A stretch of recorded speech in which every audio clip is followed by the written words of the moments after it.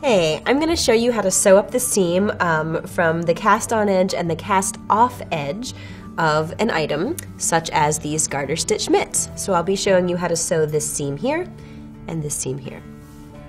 So I've got it started here for you. I have loaded the tail onto a tapestry needle with a blunt tip. And so basically what I'm going to be doing is I'm going to be coming under 2 pieces of yarn.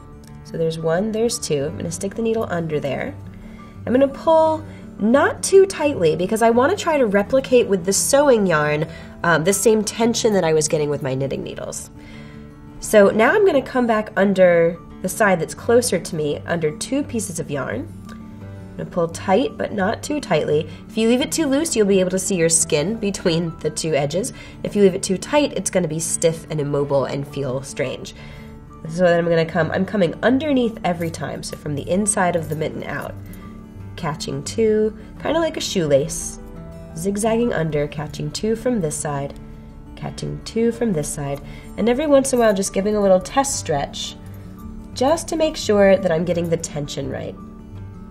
So coming under 2, and the reason we want to come under 2 pieces of yarn instead of 1 is because if we come under just 1 piece of yarn, because knitting is a loop, it's going to pull the other part of the loop out of alignment and you're going to get this big gaping kind of hole. We don't want any holes in our sewn seams. So we're going to go instead under 2 pieces of yarn, and that renders a much quicker seam. And when I've gone as far as I need to go, I'm going to reverse the process to sort of tuck in the end and make this a really strong stop.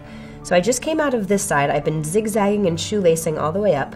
And now what I'm going to do is I'm going to duck under from the top this time and come out.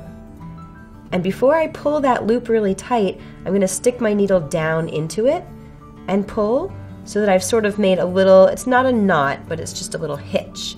And now what I'm going to do is I'm going to stick my needle into the inside of the fabric and I'm going to flip it inside out and sort of weave that end under a piece of yarn from the top and then from the bottom and the top. This is just hiding my end so that if anything were to happen to the top of that seam, the end wouldn't be right there ready to unravel.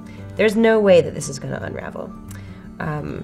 So now that I've woven it in an inch or so from the site of the reversal, it's safe for me to trim close to the surface of the knitting.